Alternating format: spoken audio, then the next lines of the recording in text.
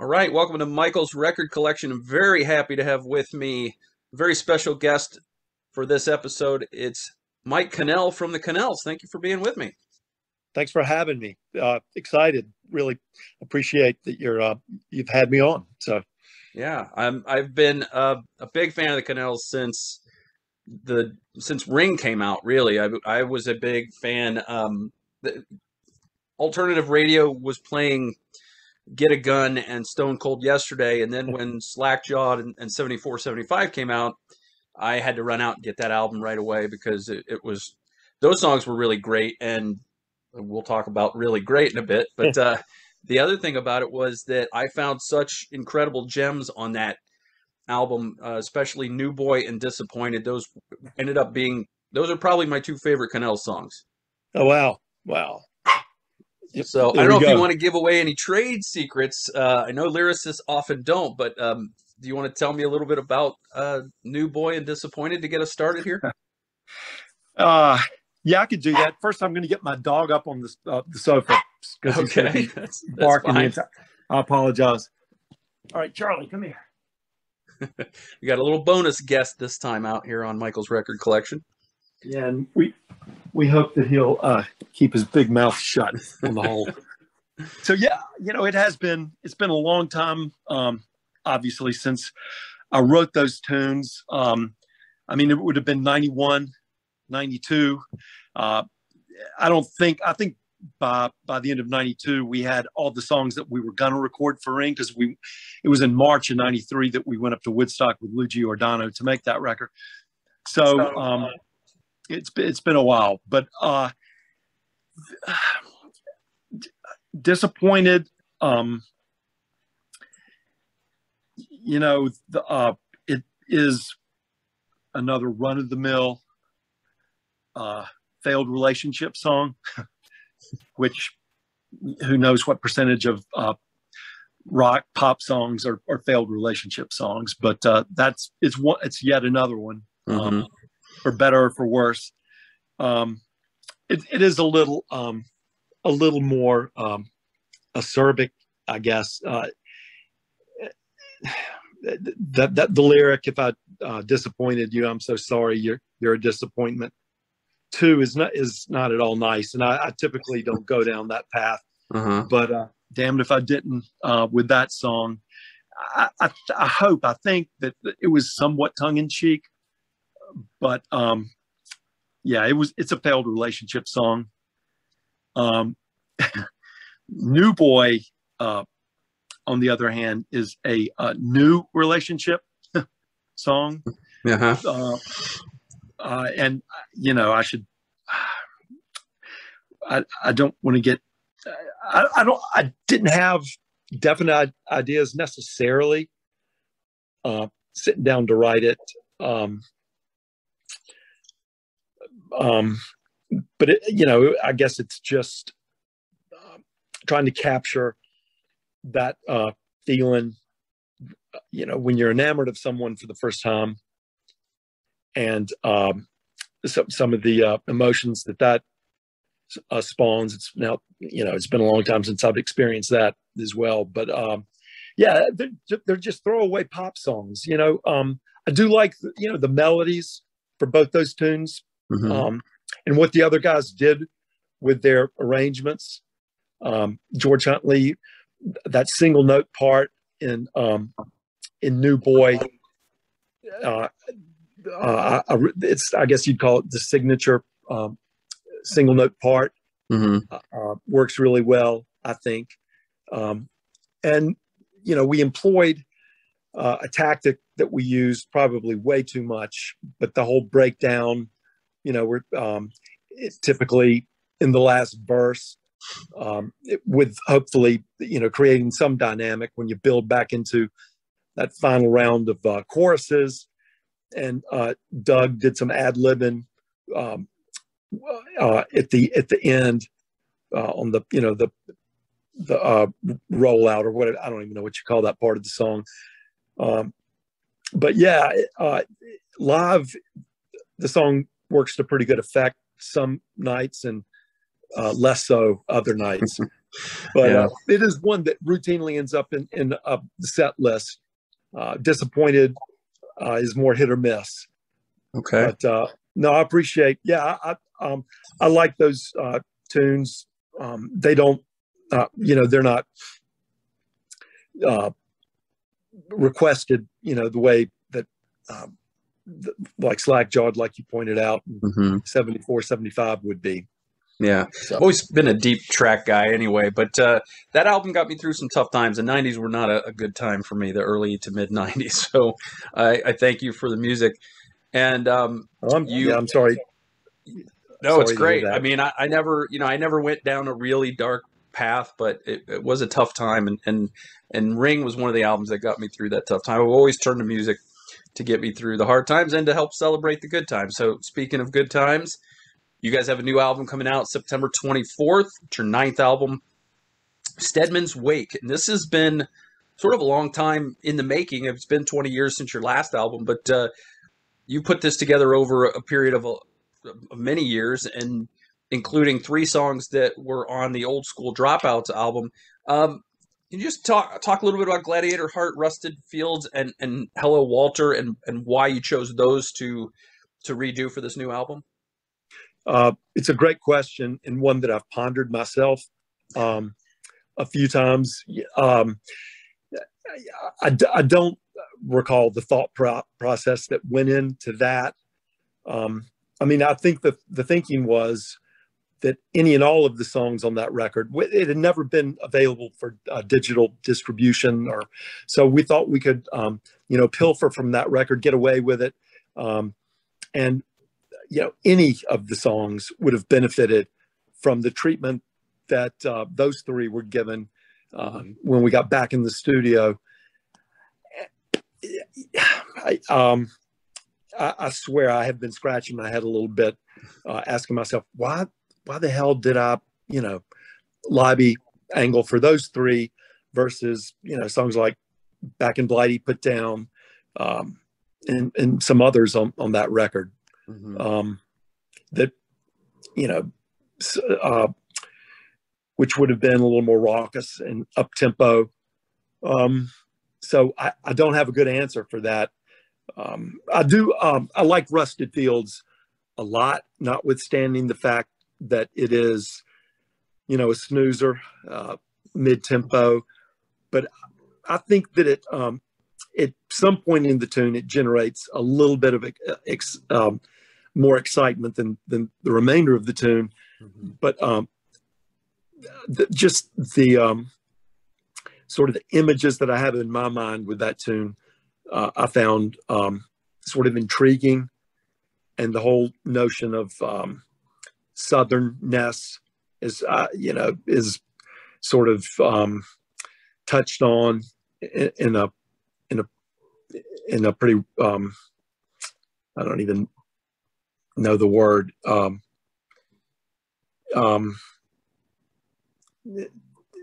Yeah, I'll leave it at that. That I was trying to get somewhere with whatever it means to be Southern, especially in these times. It is. I think I've tried to describe Rusted Fields as sort of a post-apocalyptic love song. All that stuff about mills that are, and there are a lot of textile mills here in the South that have just shuttered, and we live relatively close to a nuclear power plant, so the whole radioactive fills bit. Mm-hmm.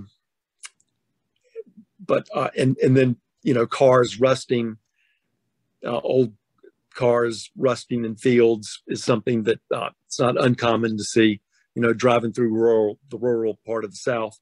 Mm-hmm. So yeah, I really do like that tune.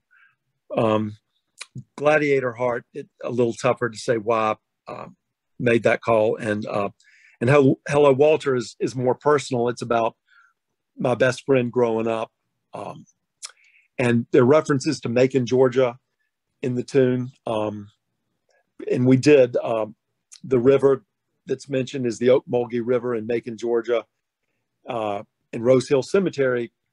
looks down on the Okmulgee, and that's where Dwayne Allman and Barry Oakley are buried beside one another.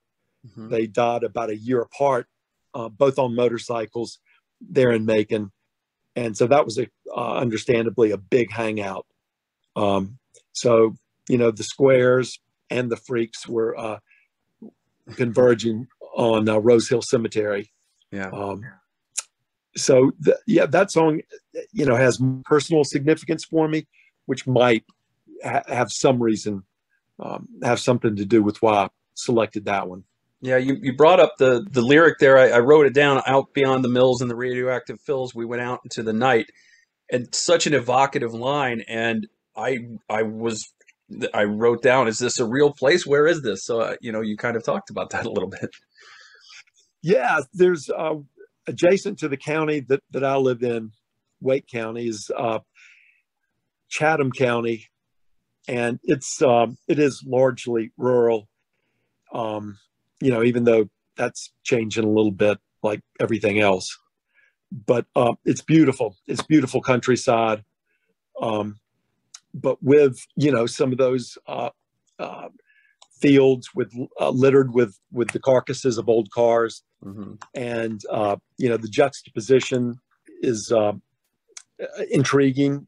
But yeah, I mean, I love just driving through the countryside in Chatham County. So it was, which is also where the nuclear power plant happens to be. So all of that brought that particular, part of this state to mind. Mm-hmm. The band right now, as it stands, is yourself on guitar and vocals, David Connell, your brother, on bass, Doug McMillan on vocals, Steve Potak on keyboards, Mike Ayers on guitar, who's been in the band since 2002. He took over for George Huntley, or is in the position that George Huntley formerly was in, and Rod Ladd on drums has been in the band since 2012. This is Mike Ayers and Rod Ladd's first appearance on a Connells album. It is.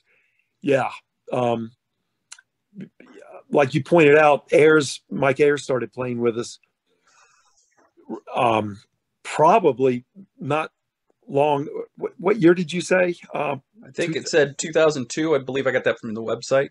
Yeah, so that would have been right after. And I say released Old School Dropouts. There wasn't really any release to speak of. Those were demos. We thought that we were going to still be get back in the studio with TVT Records. Mm-hmm. And so those were songs we just recorded in our practice space. So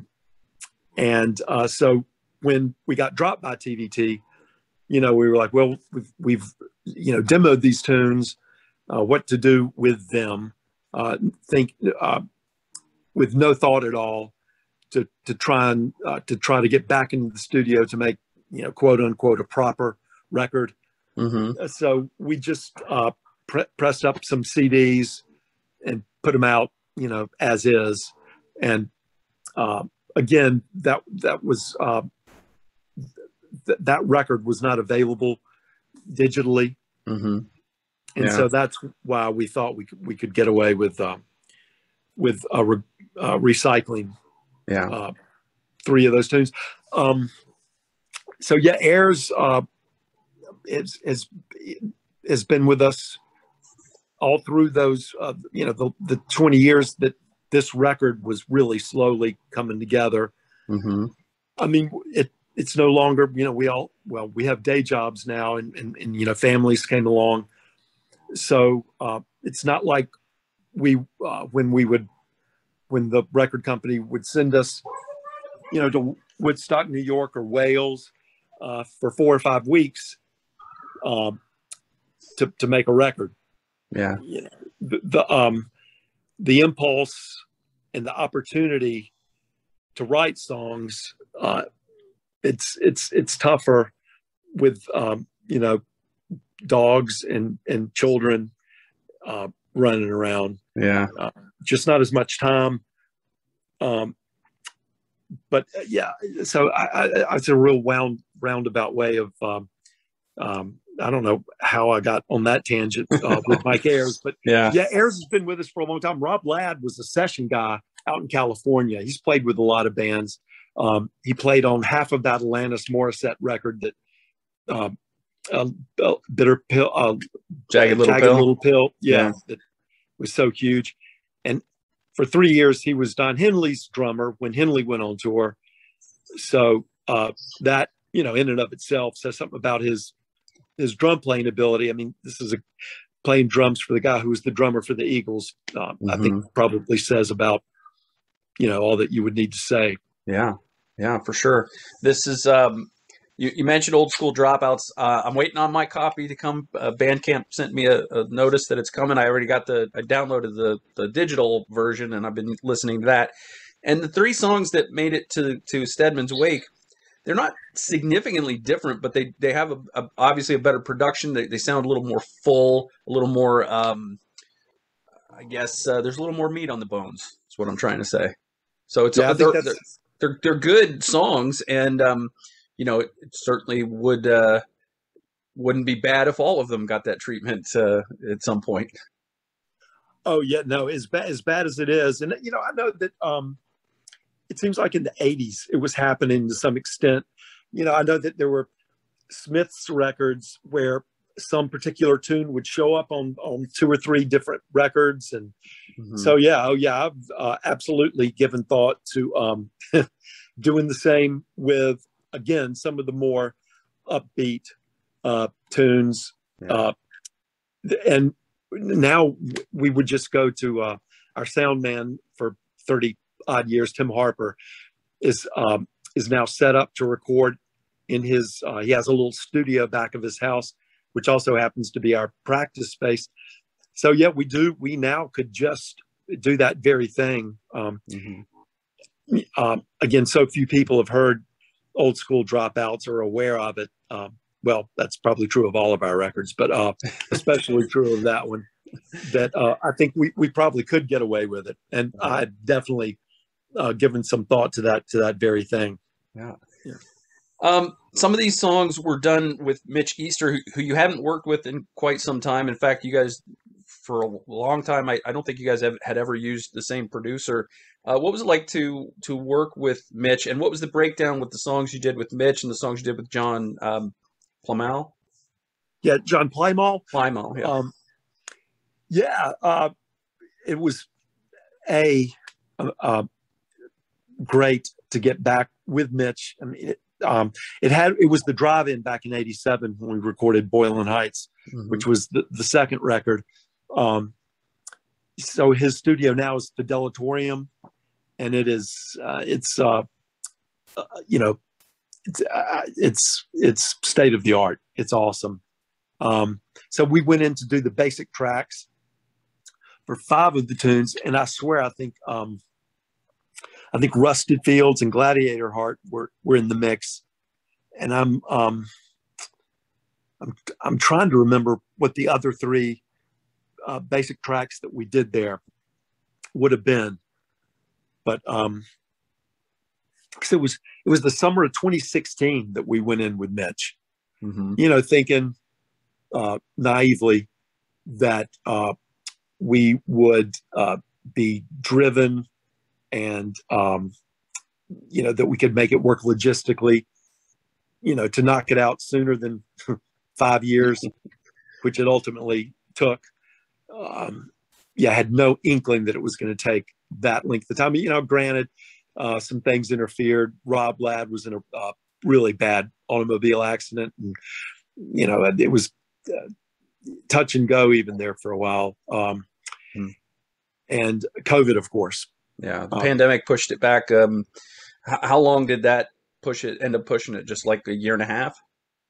I think that's about right. So John Plymall went up to New York with Greg Calby for the mastering in early March of 2020. I mean, days before the world shut down. Well, this part of the world, I realize, parts of Asia and Europe were already there. But so, as the world started shutting down in the U.S. there in mid-March of 2020. So the mastering had been done days before that.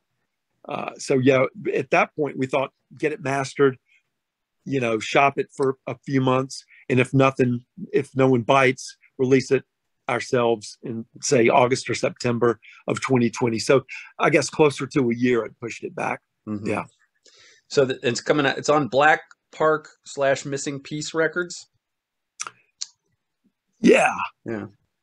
And do you find that it's a bit nerve wracking for you waiting for the release to come out? This thing's been in the can for so long. That's a great question. Yeah. I'm second. I second guess, with good reason. I second guessed every record we made, and felt ambivalent. There are always things that you wish that you'd done otherwise, or things that you had done that you just didn't do at all. I do find myself a little anxious about how this might be received. Again, it's not. It won't. I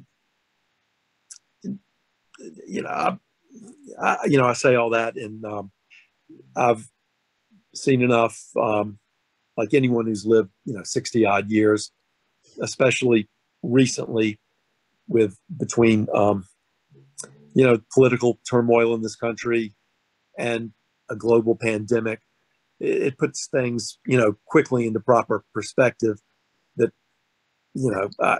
hopefully some people will like some things about the record, and I just kind of leave it at that. Yeah. The first single that you put out was really great, and I'm not just saying it was really great because that's the title. It was a really great song. I mean, you talk about your upbeat songs. This is one of the the poppier, more upbeat tracks on the album, and it's got that acerbic or at least sarcastic bent to it that you were talking about with Disappointed, because the lyrics would point to somebody who's not really doing great, but it still has a positivity about it. Yeah, that's a great characterization. Part of the positivity is the fact that there ain't any minor chords in that song. It's all major chords, which is a rarity for when I sit down to write a song. I mean, it's almost invariably involving a lot of minor chords. So yeah, this is it's all major chords, which would tend to make a song sound brighter anyway. Mm-hmm. But it is that tongue-in-cheek bit with the what is described in the verses, like you suggest, is not doing so great at all. The opposite. Yeah. Steadman's Wake, the title track, you put this out also. It's already out on Spotify and the streaming services. What made this the right song for to be the title track for this album? I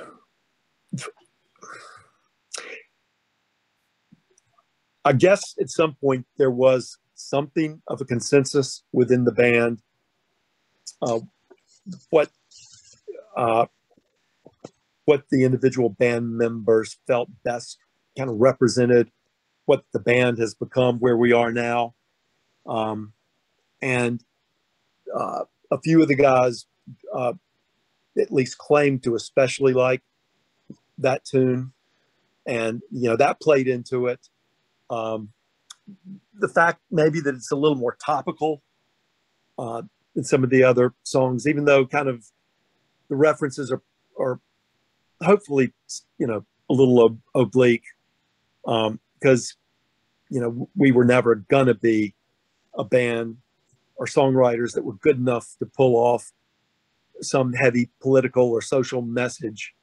And, I love, it goes without saying, everyone from Dylan to Springsteen. So, I mean, you name it, but we just weren't good enough songwriters to begin to attempt that. Mm-hmm. So Steadman's probably veers as close to trying to make some sort of social or political commentary as we get. Yeah. And that might have been part of the rationale for that song. Um, and the record is maybe a little on the darker side, and that song certainly fits the bill in that respect. Mm-hmm. Yeah.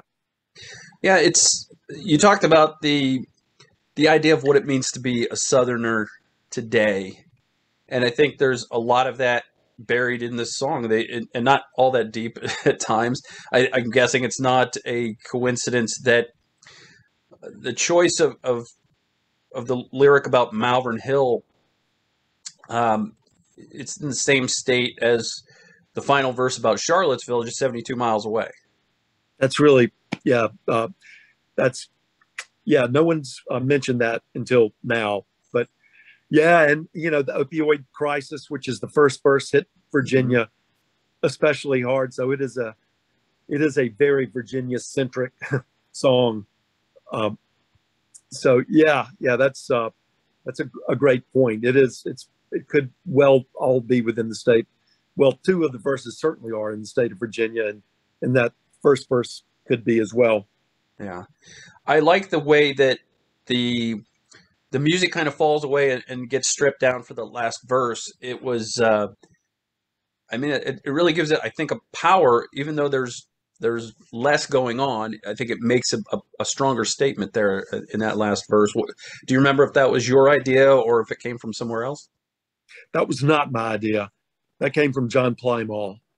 Um, I mean, I think that I was thinking it would probably be a fine idea to drop down just for dynamic's sake.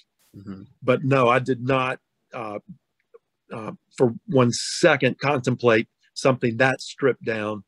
Um, and you don't know how you're going to feel about something like that until you actually hear it. And when I heard it, in the studio, I was like, well, yeah, that's pretty damn cool. And by all means, forget whatever idea I had about the final verse. Let's go with that. So, Yeah. Well, that's yeah, producers. Sometimes they earn their money a little bit. no doubt. Yeah, yeah, I do also like the lyric. These fine people with baseball bats, and it's not a very hidden. It's not very hidden what you're referring to there. yeah. That's not. I said I tried to be a little oblique, like you say. That's not especially oblique. Yeah. It's a little more literal. Mm-hmm. Yeah. Did you feel like, as someone from, you've been in North Carolina? I don't know if you're born there, but you've been in the North Carolina area forever. Um, did you feel a particular anger at what's been going on politically that sort of drove these types of lyrics, and some of them maybe not being as subtle as you would normally be? Well, I was born in Georgia, and Mm-hmm. and like I mentioned earlier, lived in Macon, Georgia, for a long time. So I'm here to tell you. Uh, and when we moved, I was born in Georgia, moved to North Carolina for a while, and when I moved back to Georgia with my family, I mean, the perception of people in Macon, Georgia, with these kids from North Carolina are Yankees. I mean, that's how there's the South, and then there's the Deep South, Right. and the Deep South being Mississippi, you know, um, Alabama, Georgia, um, North Carolina, and Virginia are more, considered the Upper South, I guess. Mm-hmm. But yeah, anger, yeah, a lot of anger for a good bit of the previous 4 or 5 years, in what has been going on in this country. Yeah. Yeah. Yeah, I'm not from here, but I live in Central Florida, and when people tell me that I live in the South, I correct them and say, no, I have to go north to get to the South. Yeah. Yeah, but yeah, North Florida is the South, Yeah. as you point. Yeah, yeah, but you're right. Uh, yeah, Central Florida, uh, and heading south, I guess it's a thing unto itself. I mean, how do you characterize how do you begin to define what Florida is and what being Floridian is? So it's difficult. No one can seem to put their finger on it. yeah, And I've asked that. yeah. Let's talk a little bit about burial art. This is a very interesting term. And then the lyric, of course, dig me, dig me, dig me now. Mike, are you the burial art in this song? No, you know, this is so that I wrote songs. One song about I wrote songs about my children. Mm-hmm. So burial art is the song I wrote with my wife in mind,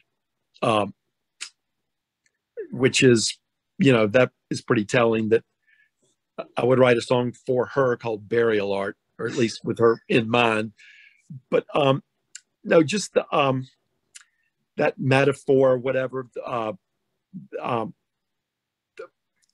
The because there is burial art. It's a thing. Mm-hmm. It's so obscure enough to people would be saying, "What the frig is this guy talking about?" But then it plays into the, like you just said, the whole dig me is like, I hope you dig me. Really, nothing more than that. Mm-hmm. But I was trying to somehow mesh those two part of the songs, and but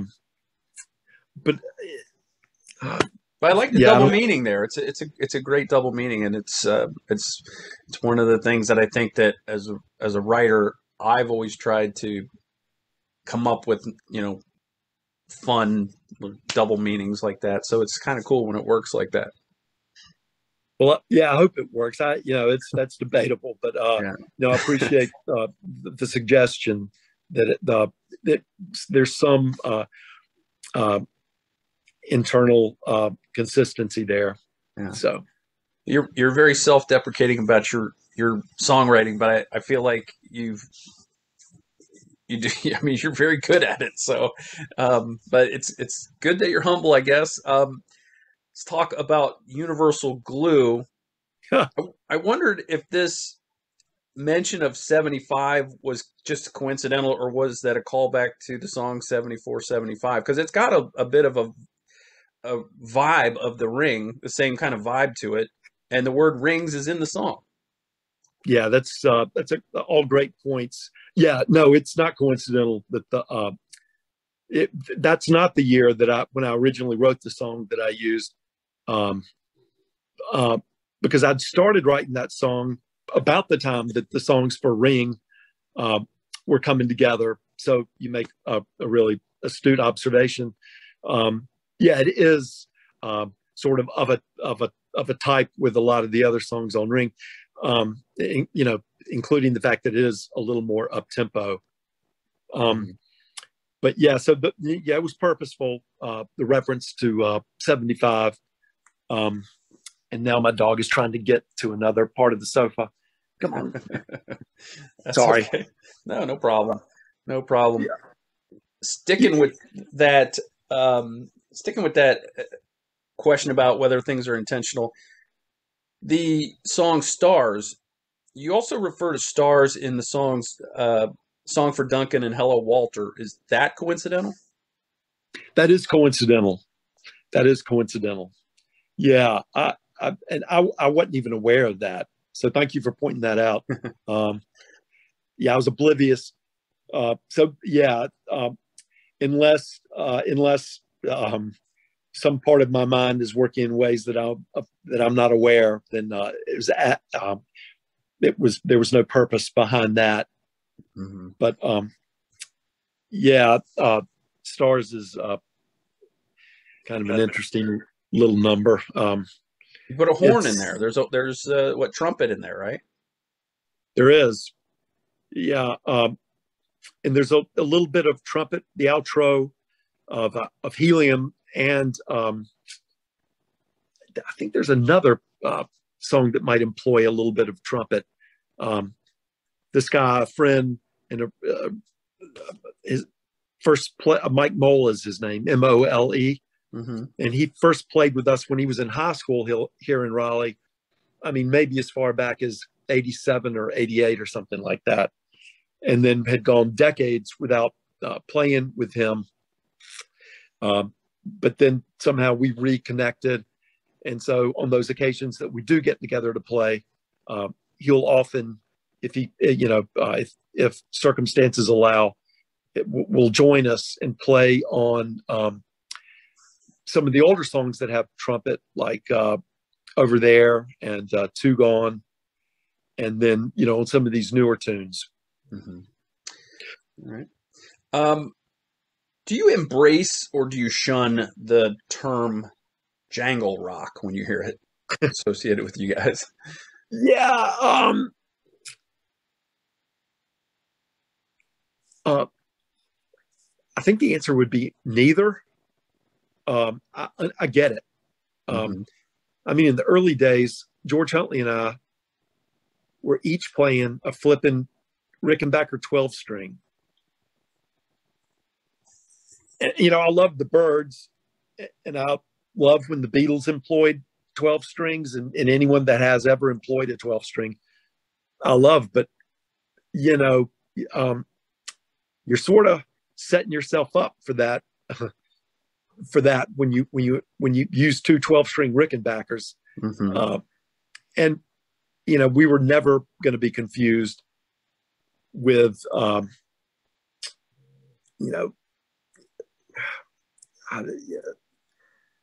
some more hard-edged alternative music, certainly grunge. So I get it. I don't love it, but I don't. I guess because it makes sense to me. I don't feel too much.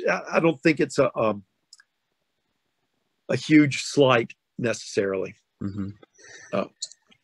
I know you're tough on your on the songs that you've written. You at least you seem to be. But do you have a favorite song on Steadman's Wake? Whoa. The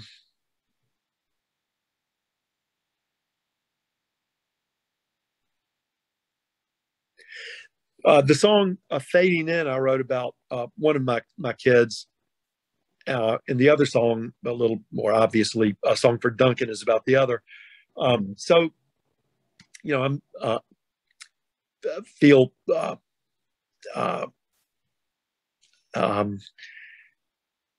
some I don't know, connection is the word. Those are a little more personal to me than a lot of the other tunes for obvious reasons. Right. But just in terms of sonically and lyrically and arrangement wise,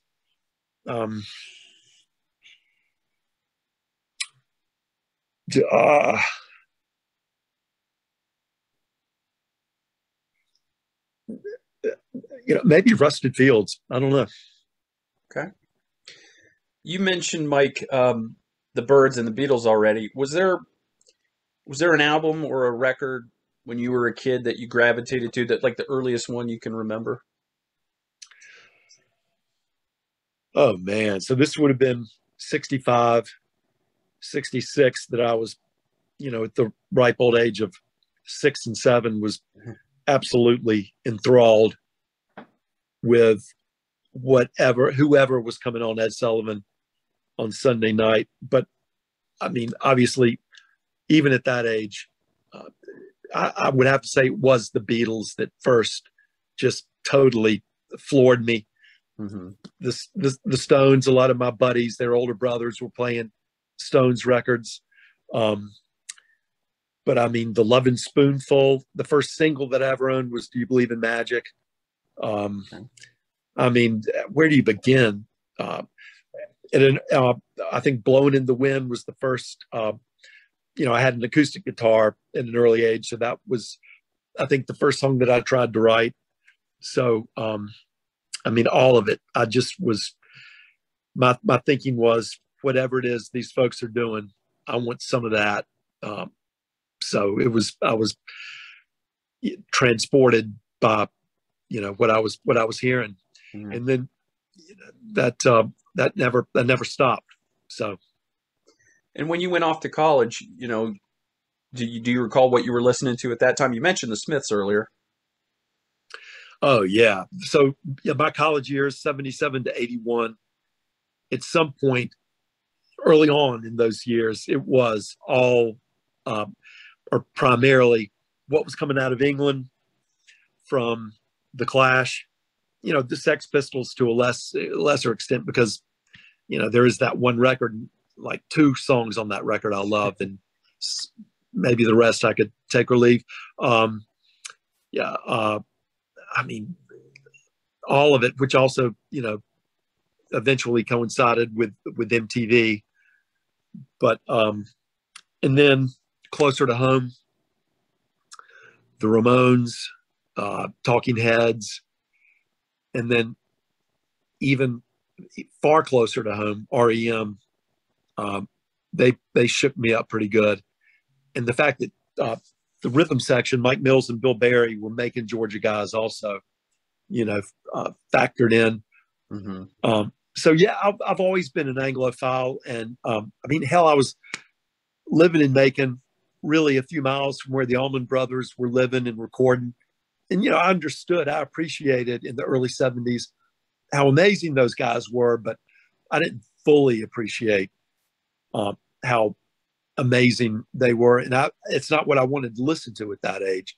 Yeah. Which I'm going back before college, but yeah, college.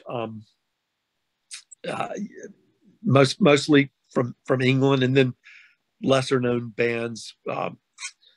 U2, of course, not one of those lesser known bands, but the Undertones Yeah. From Northern Ireland, Stiff Little Fingers from Northern Ireland.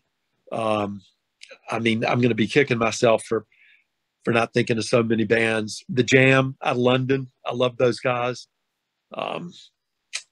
They fit a little more into the jangle pop mode. Yeah. But the Pogues, love the Pogues. Okay. So anyway, yeah, do you still listen to a lot of music, or do you not have time to do that with the family and everything? I do have time, not as much time, and a lot of times I'm not the one selecting what's being played. Mm-hmm. So, which is cool as well, because then end up forced. I end up listening to stuff that I would not have otherwise listened to, and a lot of times find myself really enjoying that. I've been on a big Frightened Rabbit kick Okay. lately. So, but yeah. How do you guys listen? Do you listen? Do you do vinyl? Do you do CDs? Do you do digital? How are you listening these days? Yeah, as a songwriter, I'm ashamed to say that as a consumer, take advantage of the fact that you can pay 12-15 bucks a month and have access to almost all the songs ever recorded. Mm-hmm. As a songwriter, I think it sucks pretty much, but so yeah, it would have. I held on to about 50 to 100 of my favorite albums, and they're still sitting down stairs. Hopefully, they haven't been ruined by just sitting for so long. But yeah, no, have every intention of buying a good turntable and going that route again. Yeah. And my kids are now getting to an age where they think that would be really cool to be playing albums. Have your kids been to your shows? They have, yeah. What do they think of Dad's band? Yeah, they've gone from being completely embarrassed about it to kind of seeing some aspects of it that they think are kind of cool.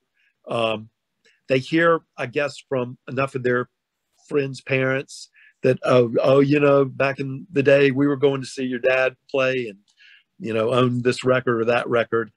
And at school, I guess some teachers expressed some interest when they learned that that their dad was in a band, so they're coming around a little bit. It ain't they're not going to their rooms and putting on Connell's records. I assure you that. But if they're at a party and one of the songs comes on, I don't think they clear out of the house right away. Well, baby steps, right? Yeah, baby steps indeed. When you talk to your brother David, do you guys ever just marvel that you guys are still doing this all these years later? Yeah, marvel would be one word for it. We look at one another, the other guys in the band as well, and like, really, what the hell are we doing? Can we not, act our age, grow up and just retire it for once and for all? It's old habits die hard. Yeah. So I chalk it up to that. But yeah, we do. Yes, we do marvel at that. The thought, yeah, I mean, I'm 62, and the fact that I've been doing this more than half of my life is pretty crazy. Yeah. What are the plans for Steadman's Wake in terms of performing live? You guys aren't really. You mentioned you guys all have real jobs. You can't be touring for a few months. So, what are you guys doing with in terms of live shows? Yeah, a lot. Well, yeah, pretty hit or miss. So we played a show in Durham, North Carolina, not long after things were starting to open up, and venues were again having live music. So yeah, that in June or maybe early July, we played over in Durham, an outdoor show, and it went. Not having played for a year and a half, there had no idea how that might go, but it ended up being a blast. It was a fun night, and the reception was nice. But we've been really fortunate in that respect. We've had over the years crowds that were really forgiving and really nice, and so that was the case that night. We played in Nashville, Tennessee, a few weeks ago, the 17th of August, so just about a month ago. We're going to be playing in Athens, Georgia, and Atlanta, Georgia, this Friday and Saturday. It's been about 20 years since we played. Well, I take that back. We did play an outdoor festival in Athens the summer before COVID, and we have played in Atlanta still over the years. But so yeah, Athens, Atlanta, and then Brooklyn, New York at the end of this month. Asheville, North Carolina. Also this month, and then Chapel Hill in October, and our hometown Raleigh in December. And so that rounds out the year 2021. All right. The album's called Steadman's Wake. Does it help you if folks buy it from your website? Do you get a little bit more money if they go through your website? I think the answer would be yeah. Yes. Yeah. So it's theconnells.com. It is, yeah. And where else can folks find you guys? You guys on social at all? I know you have somebody's running your Twitter account because I'm following that. But where else can people find you guys online? Yeah. So I don't have any. I'm not social. My social media acumen is low as it gets.